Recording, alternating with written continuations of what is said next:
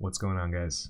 Tony Scungili here with a quick review of the tower system and how you can best progress through it. Now, I'm not really going to go too much into detail, but I'm basically going to keep it in two structured videos, with the final video just being Tower 5. So, Tower 1 and Tower 2 are relatively easy if you started this game correctly.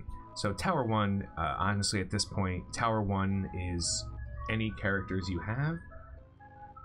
So you might even be able to clear it completely on day 1 or 2 of the game, and if you can't, then try on day 3, and if you can't, then try on day 4, and if maybe 5 or 6 days have passed and you're not figuring out Tower of Endurance, basically re-roll your account and try again, because you went wrong somewhere.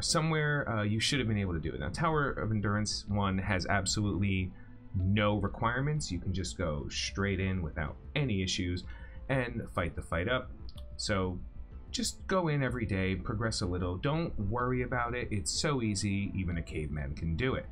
But Tower of Endurance 2 becomes the first challenge you have, because you require downtown characters. Just take a quick look. There are only 10 nodes in this tower, and as long as you have downtown characters, you should have absolutely no problem completing it. But that said, if you took the time to work on some of the better characters in the early game, if you've been watching my video series, or if you've just recently discovered me, welcome.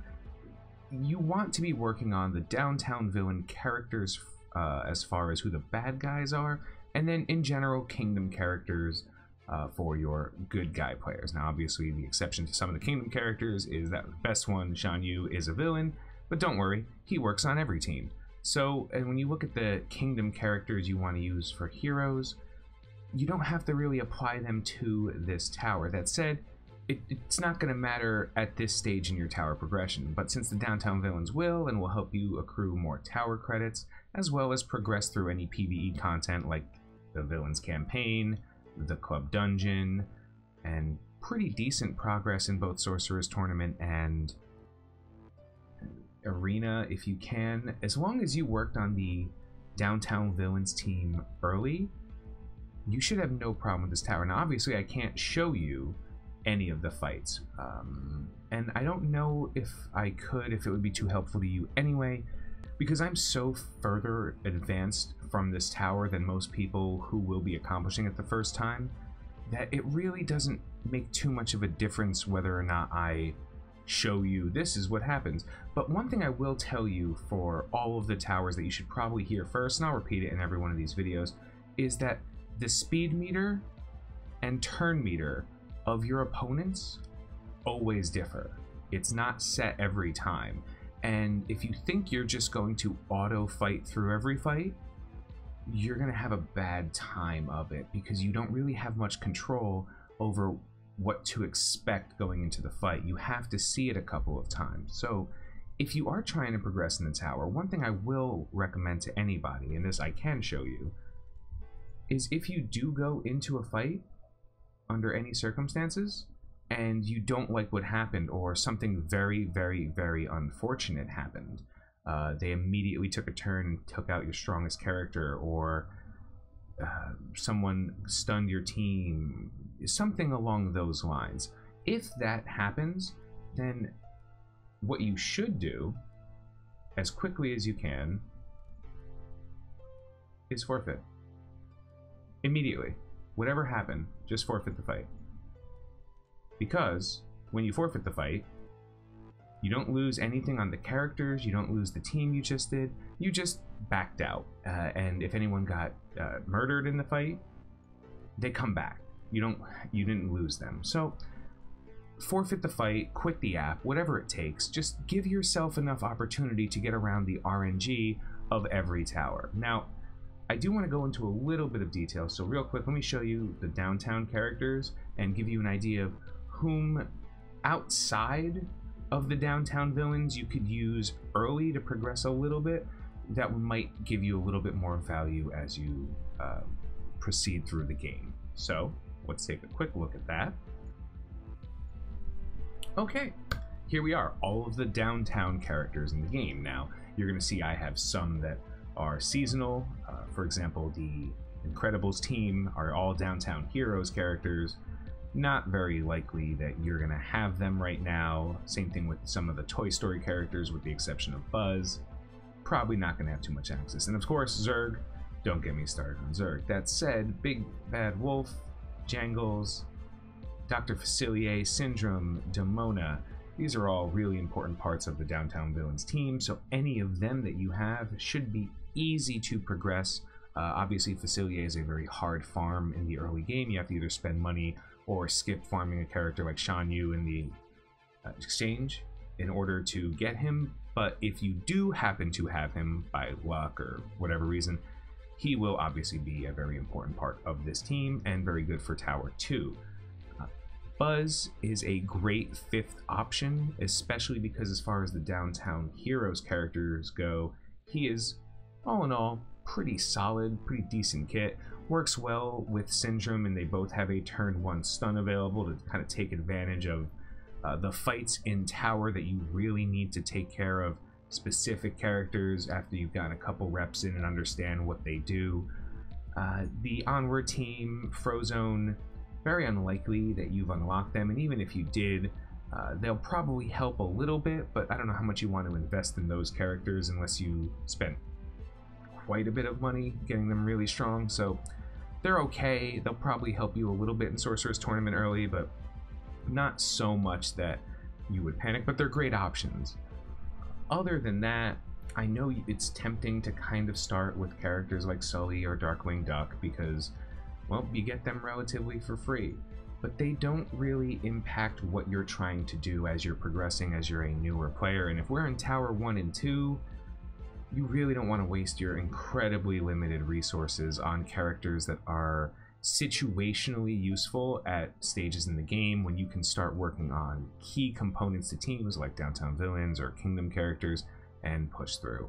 This is also to be true for characters like Anger and Judy Hopps. You may hear some people saying, oh, you have no idea how good Judy Hopps and Anger are. And the answer is you shouldn't, because they're not that good. They are very good as utility characters in endgame to counter very specific team comps, but you should never really work early on making sure that you have an endgame counter to a team you don't even have yet. You should always make sure that you progress and build up the characters that will help you become stronger, and then deviate or hedge a little bit as you proceed to work on characters like Judy and Anger. Anyone starting the game and working really hard on getting Judy, Hopps, and Anger, maybe even Korra, you're probably not going to have a great run through everything. But that said, if by some chance you do happen to have them, Judy Hopps specifically would be a useful character for the tower, especially because Tower 2 is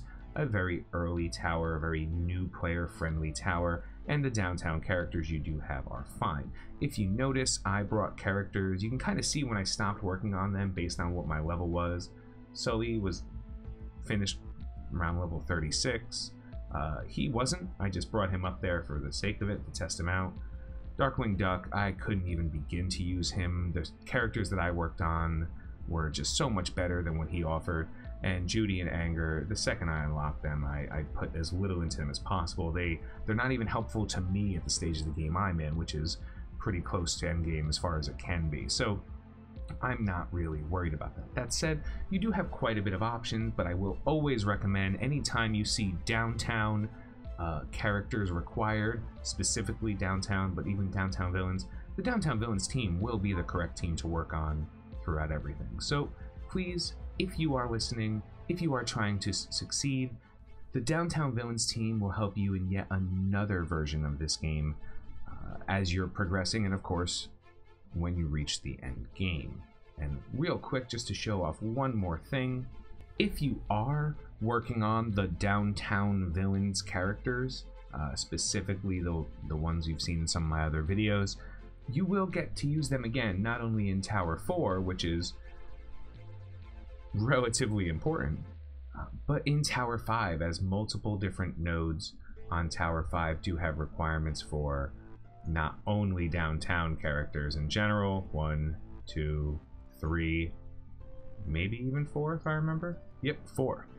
At least 4 nodes do require downtown characters, and they only require you to have 1 mythical. So as we progress, and in the next video when we discuss Tower 3 and Tower 4, Tower 3 tends to be a tower that a lot of people get caught up in, and they have this belief that I need to have a really strong Oceanic team in order to complete Tower 3, and I can confirm for you that that's so not true, because if I show you real quick, spoiler for the next video, my Oceanic characters, you're probably gonna figure out, but wait, how did you do that?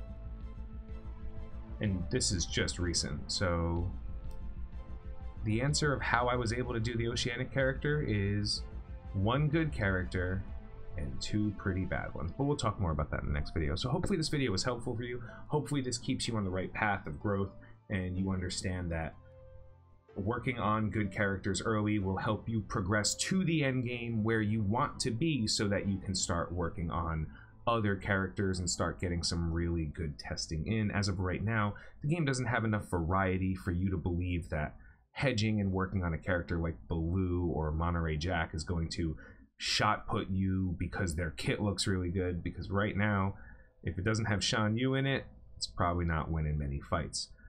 That said, I hope you enjoyed this video, and I hope you are interested in seeing the next one. If I missed anything, or if there's any other information you'd like to know, comment below, let me know, and I'll cover it in the next version of this video, and I'll make sure I implement it in further ones. But you guys asked for some more information about Tower, so here it is. Have a good night, have a great day. I've been Tony Scungili, and I'll catch you later.